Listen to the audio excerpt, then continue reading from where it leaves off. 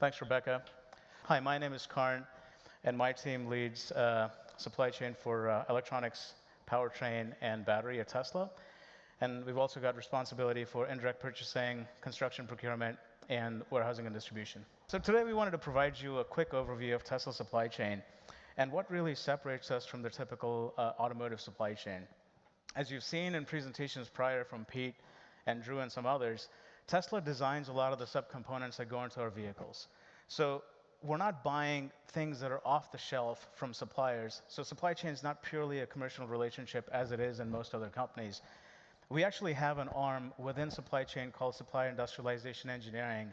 And the burden of taking a drawing, a design from concept and turning it into thousands of products produced at the right cost and at the right yield falls with this group. Of course, they work very closely with design engineering. But really, the level of detail that our engineers get involved in terms of building the capability of the suppliers is pretty detailed. So, once we get a new part, naturally, with electric vehicles, a lot of the supply chain doesn't exist. Our engineers would basically take the drawing, turn it into a manufacturing concept, do the equipment selection, and physically go to the supplier and stay there for weeks or months, however long it takes, to basically do the line bring up. Once the line is brought up and we're hitting the right rate, the right quality, at the right yield, then we work on things like automation and yield improvement and those types of activities. So there's a big group of mechanical, electrical, industrial, you name it, engineers within supply chain, and it's their responsibility to take care of this. Now, this is a huge strategic advantage because we manage every detail of our supply chain, because we're so integrated with our partners that we know about issues before they happen. It's almost live. We've got dashboards, we've got connections, and across the 10,000 or so factories across the world that are making our components, we have a pretty good view of the health of those suppliers, and this has been a key asset in how we've been able to kind of manage things through a lot of different issues over the past couple of years. So, supply chain is a game of perfection. Perfection is a passing grade. It's like if one part doesn't show up, that line goes down, and our CEO finds out about it in less than 20 minutes. Tesla is very different than Apple. They outsource manufacturing. We do it in-house. So supply chain is kind of right in the middle. And perfection is increasingly elusive and very expensive if you kind of look at all the issues we've had to encounter over the past year. And today we're just going to talk about how we got through the past, and then what are we going to do going forward, and how are we going to get there. So let me draw your attention to this slide. On the left, you'll see a portfolio, our existing portfolio of products. Right at the top, you've got the S and X platform. In the middle, you've got the 3 and Y. I think everyone's more than familiar with those. And then the Tesla Energy platform, which is a very high rate of growth for us. And don't forget the solar and supercharger. And solar and supercharger. Thank you, Roshan. And you'll see a reduction and then we basically got the tier 1 and tier 2 parts. This might be boring, but a tier 1 supplier is any supplier that builds and supplies parts directly for consumption in our 5 factories. And our tier 2 supplier basically does the same thing for a tier 1 supplier. So they are the supplier to our supplier. And depending on the supply chain of any one of these products, this can actually go down to the tier 6 level. So for example, if you're talking about the battery cell, we really get involved with the mines of like where we're procuring the lithium, the cobalt, and all that sort of stuff because we're procuring such high volumes of it.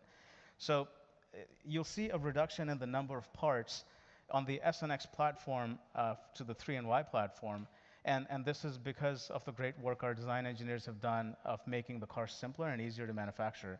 In parallel, we actually had a similar strategy in supply chain. We had cast a wide net to a lot of suppliers for the S and X platform. There's a lot of suppliers that we invited to partner with us. And we used that platform as sort of a filter to see which suppliers have the technical, financial, and cultural capabilities to match us, right? Who do we invite to the party when we really scale things up? And we really dramatically reduced the number of suppliers that we were dealing with for the 3 and Y platform. And this is an approach we'll continue to do for future platforms as they come along that are even more high volume. So this has really been our approach. It's made things a lot easier. and we could figure out the suppliers that were capable of moving at our pace, and then the ones that didn't have the desire to or the capability to. You need both desire and capability. Secondly, the complexity on the tier 2 level is very high, right? These are the suppliers to our suppliers, and there are a lot of components. So think about silicon, think about resistors, capacitors, diodes, all the little assemblies. All the raw materials. Raw materials, that's even further down. Yeah. But all these little sub-assemblies that have to come into Tesla, the complexity is immense. So even though at the tier 1 level we're talking about 8,000 parts total, it seems like a lot, but it's not a lot. The management of the tier 2 is really where we excel, and I'd like to illustrate that with an example. Meet the car computer. Very innocent sounding name, and it's anything but. This is an absolute monster to manage.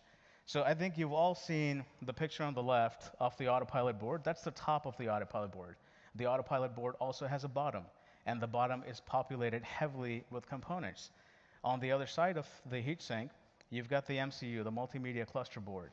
This board is equally complex. It's also double-sided, 8-layered. And these boards, these computers run so hot at peak operation that they have to be liquid-cooled through a heatsink. So this assembly requires taking those two boards and then bonding them to a heatsink that's hermetically sealed as an assembly, of course flashing the software and all that sort of stuff. And then that's one part number that comes to Tesla. So this is an example of one tier 1 part number. That's a very complex assembly to manage at the tier 2 level. And there's more than 7,000 components here. There's as we stand here, a component's being assembled onto a car computer every 1.4 milliseconds. The line that builds this computer is the length of a football field. So it's quite complicated. And initially, when we first started building this board, due to the complexity of it, we had to rely heavily on labor. But once we dialed in the quality, the rates, and the yield, we started focusing on making this more efficient. The only way to control cost is by removing labor. The first step is removing labor. The second step is fully automating. The third step is turning off the lights and letting the factory run, ideally. And that's going to be the goal for us here. So 95%, but our work is not done. We're going to be going a lot further than this. So this illustrates the point that a part is not a part. A part has a lot of complexity underneath it. Supply chain is a game of multiple tiers.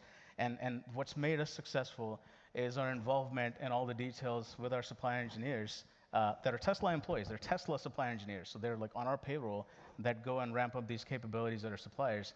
And then just managing each and every attribute of it. 7,000 a day through the chip shortage, through the pandemic, through all the other stuff that we had to deal with, was very difficult to manage. But because we had all the details, we were able to pull this off.